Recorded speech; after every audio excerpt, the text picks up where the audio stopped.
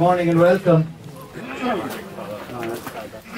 You're all very welcome to this our fourth storm mass here in Burrishoole Abbey. What a beautiful morning it is. After 4 years at last we've got here to fine weather. So we might just begin with our opening hymn.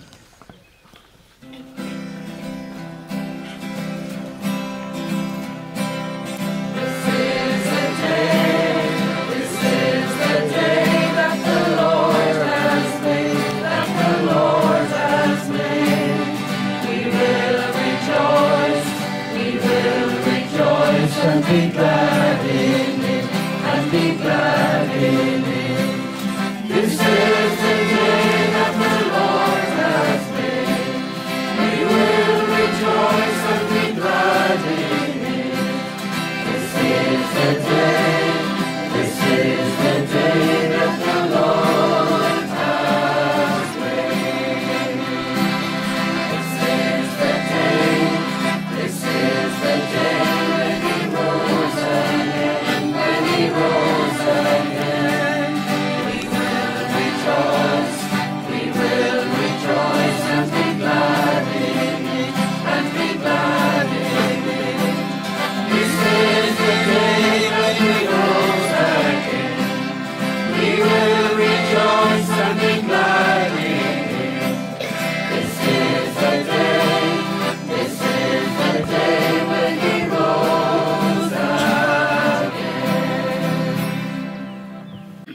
For these last 3 days we have been telling the story of Jesus' suffering, of his death, of his lying in the tomb.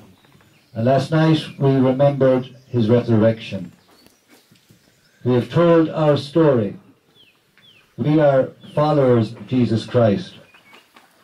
On Thursday we remembered and celebrated his life, a life of love, a life of service, a life which is encapsulated in the simple, humble, and yet profound act of the washing of feet, washing at the feet of those who would follow him, a life to which each of us are called. We are followers of Jesus Christ. On Friday, Good Friday, we recalled his death. We walked with him as he carried the cross, our cross, up that pitiless hill. In his horrendous suffering, we are reminded of the depth of his love for each of us. With his mother and those frightened followers huddled in the shadows, we stood in silence and we remembered that broken body being placed in a borrowed tomb. We are followers of Jesus Christ. His story, our story, doesn't end in that tomb. Last night we celebrated the great mystery of our faith. The tomb is empty. Jesus is alive and lives amongst us. Had the story ended on that Good Friday, we would not be here at this ungodly hour. It would have been just a story, a sad but all too common story of a man who lived a good life and who tried to make a difference. But we are followers of Jesus Christ. Experts tell us that the Gospel of Mark, the first Gospel to be written, had 2 endings. The first ends with the women leaving the empty tomb. They came out and ran away from the tomb because they were frightened out of their wits. And they said nothing to anybody because they were afraid. But that's not the ending we have. The story didn't end there. We are here this morning because they did tell. Their faith, our faith, isn't in an empty tomb, but is in the risen Jesus. Last night's vigil began with the lighting of a fire. That small fire, small and all as it was, symbolises the faith of our people, the faith of the people of this parish who have gathered around this table for hundreds of years to celebrate Jesus' presence amongst us. It is the fire of victory and hope. It is a sign to all who pass that gathered here today are followers of Jesus Christ.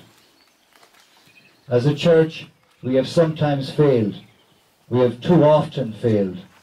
We have met our disappointments. We have experienced betrayal and hurt. Our future today sometimes seems uncertain, but we need not be afraid. Let the fire of His presence burn deeply within each of us. Let our lives shine brightly as a sign to the world that Jesus lives. We are followers of Jesus Christ.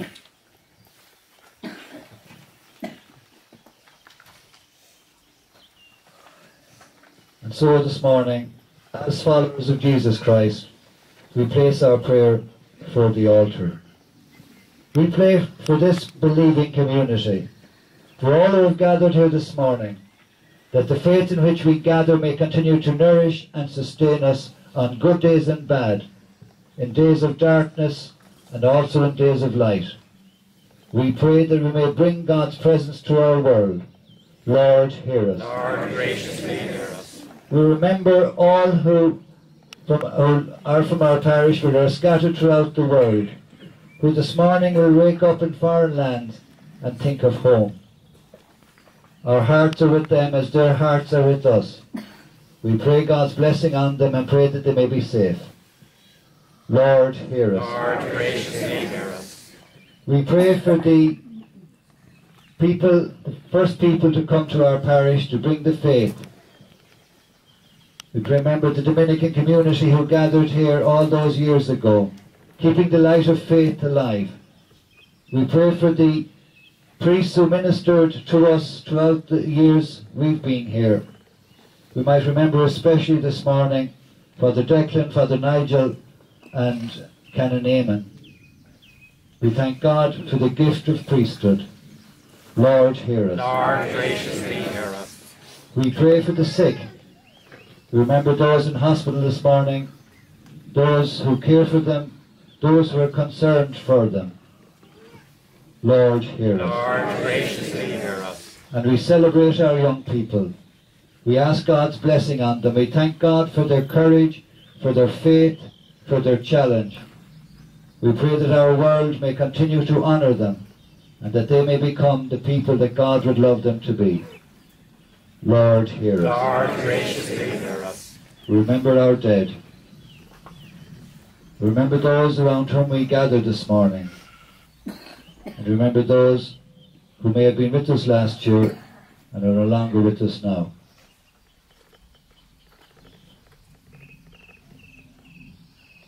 Lord, hear us. Lord, graciously hear us.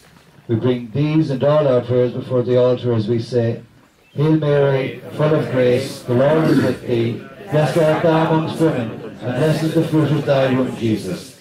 Holy Mary, Mother of God, pray for us sinners, now and at the hour of our death. Amen.